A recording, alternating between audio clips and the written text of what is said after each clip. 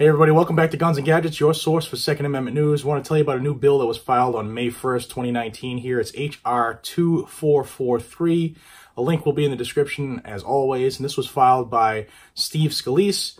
I'll read you the quick title. It's so new that the text isn't up on congress.gov yet, but I will tell you what this bill is looking to do, and it's going to be really, really good as far as buying guns from out of state. It's going to, quote, amend Chapter 44 of Title 18 of the USC, which is the United States Code, to update certain procedures applicable to commerce in firearms and remove certain federal restrictions on interstate firearms transactions. So what this bill is looking to do is, one, enable licensed dealers to transfer firearms, and that would include rifles, shotguns, and handguns, to out-of-state buyers, so long as the transaction complies with the laws from the transferee state and the transferor state.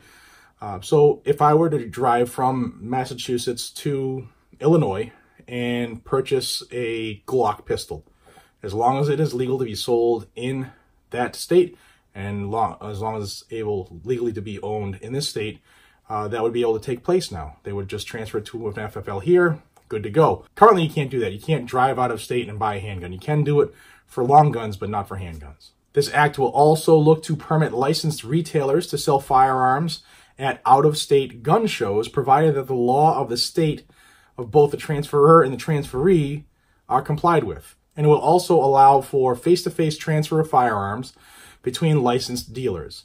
Currently, dealers must ship their firearms, significantly increasing the risk of theft in the process. So a dealer from Michigan could drive to Montana and purchase firearms face-to-face. Now, who this would actually help a lot are current active military personnel and their spouses.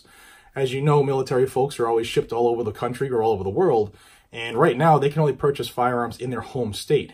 If this goes through, and say somebody who lives in Florida is stationed in Alaska, they could purchase a firearm in Alaska under this new bill.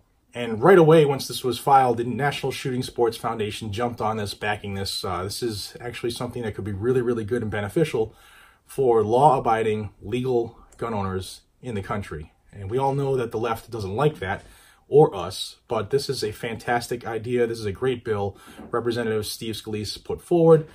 We should all get behind this. Again, I will have a link in the description for you to check it out. Give it a couple days for the text to get up there. But it's there for you. You can check it out at your convenience.